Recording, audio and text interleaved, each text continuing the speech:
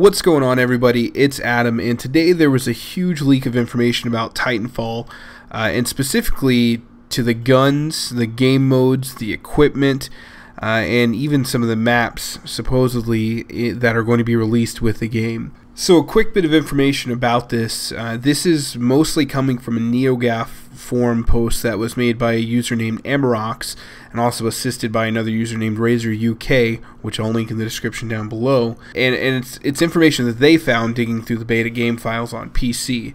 So I'm going to talk about the guns that are listed, some of the nades and ordinances, and the perks as well.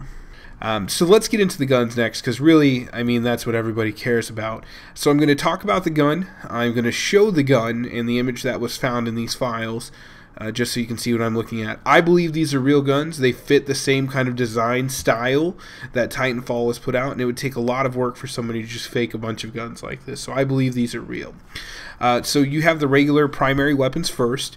The R101C is the carbine or assault rifle that's currently available in the game. Next, there's the Hemlock BFR, which is a burst fire assault rifle, and I think that's a really good option. What they're saying you can count on for that is a little bit more damage and range on that gun. Then there's the G24. It's a semi-automatic battle rifle is what it's described as, and it's an older, kind of more precise, higher damage weapon, so that's pretty interesting as well. The EV8 shotgun is the shotgun that's currently in the beta, which everybody is already saying is a pain, but good weapon for holding down flags and positions. Then there's the R97 compact SMG, which is the SMG that's in the beta. It's interesting. I'm not a big fan of it. I don't think it does enough damage, but definitely good for close quarters. Next, you have the CAR SMG, or the Combat Advanced Round Submachine Gun. It's the only other SMG that looks like it's going to be in the game, and it's built to have greater power. So look for that to be probably the SMG people will use. Next, we all know about the goddamn smart pistol, but that's going to be in the game, obviously. The Longbow DMR, which is the semi-auto sniper rifle that's in the game currently. Next, you have the Kraber AP sniper rifle, which you can get the burn card for right now. And what that looks to be is the one-shot, one-kill sniper rifle. So it's not going to be semi-auto, it's going to be bolt action, which I think is needed. That's going to be good. And then finally, for the primary weapons, the Spitfire LMG, which we all know is currently a burn card as well. Pretty interesting. It has a lot of recoil to start with, but it's going to be something that drops down the recoil as you keep firing. So I really like that mechanic. I think that's awesome. Next is going to be the sidearms. That's going to be our next topic here. We already know about the RE45 auto pistol. It's the full auto machine pistol, and the Hammond P2011. It's the semi-automatic gun that fires like a 5.7, for instance. Next, they're saying, though, the B3 Wingman is going to be a revolver handgun that's going to be in the game. So higher damage, much more like an MP Rex, or like any of the revolver style handguns that have been in Call of Duty. So that seems pretty interesting to me. So after that, the next logical move in your class is your anti-Titan weapon. We already know about the Sidewinder, the rapid fire kind of machine rocket launcher.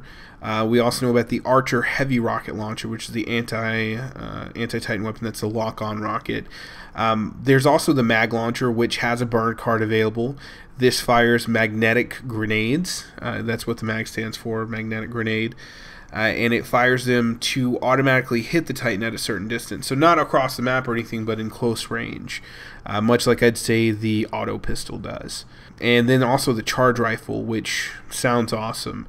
Probably some sort of like laser or directed energy weapon if you want to be a nerd about it. But a weapon that you charge up to get the most damage from. And that sounds really cool. So next up is the Titan weapons, and these sound really interesting to me. So we know about the XO16 chain gun. That's pretty much the base weapon everyone uses. The 40mm cannon, which is more of like the accurate but explosive cannon weapon. And the quad rocket, which are all there right now.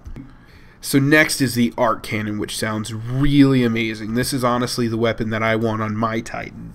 So it says it's immensely powerful, and you're firing a lightning bolt at a low rate of fire. It can be fired quickly, like a semi-auto, or it can be charged for high power.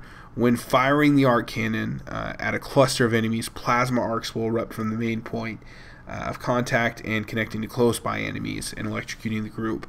So one of the benefits of the arc grenade, in my opinion, is the depletion of shields. Imagine if you shot this at a couple of Titans, how much that would make them weak, and one of your buddies comes in or you come in and you just start annihilating them with it. I feel like that's going to be a really good team weapon to have. Next is the triple threat, which is a grenade launcher that shoots 3 grenades at once. I don't know if this is going to be the one that you use against Titans. I feel like this is more of an anti-personnel weapon. Think about firing it in a building and clearing out a room. That's going to be a really good option for it. And then finally, the plasma railgun. And that's a railgun firing a plasma pulse with high accuracy out at long range. So think about kind of like a sniper shot, but a single kind of plasma bolt, and that can be charged up through several stages until it reaches full power. So this sounds really interesting. I don't know how well it's going to be executed. I would assume good, just because the game's been incredible so far. But it sounds like it's going to be more of a sniper rifle-ish weapon for your Titan.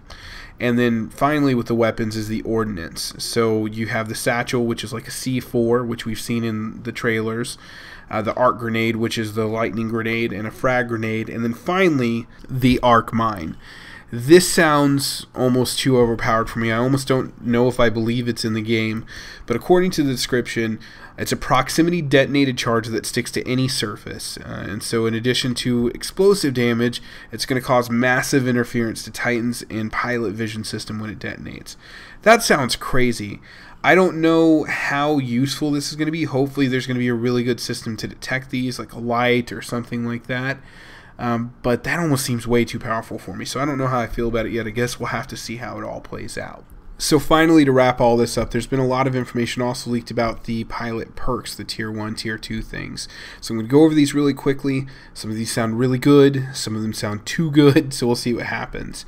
Fast autoloader, that's the one we know that reloads Titan ordnance much faster, so you can use your salvo rockets or things like that. You also have the auto eject, which we already know about, just pushes you up and cloaks you as soon as you get out of the Titan. One is called Dead Man's Trigger. Its trigger auto detonates all of your planted explosives when you're killed. Not sure how I feel about that, but the chances that you're going to get somebody are probably much lower than like Dead Man's Hand in Call of Duty. The Ice Pick is a modified data knife with that increases speed which you can hack specters and turret control panels. So that's awesome. The Power Cell accelerates you recharging your pilot's tactical ability. That's already out. The Guardian Chip is an upgraded targeting system that lets your Auto Titan engage enemies with much greater accuracy.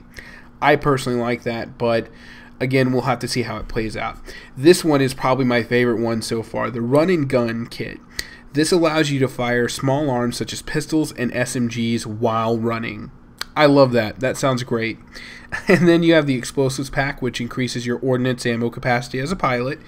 Quick Reload, which accelerates reload speeds of all your pilot weapons. The Stealth Kit makes your footsteps silent and makes your Jump Kit exhaust nearly invisible. So that's really cool. The Enhanced Parkour Kit, which is already out.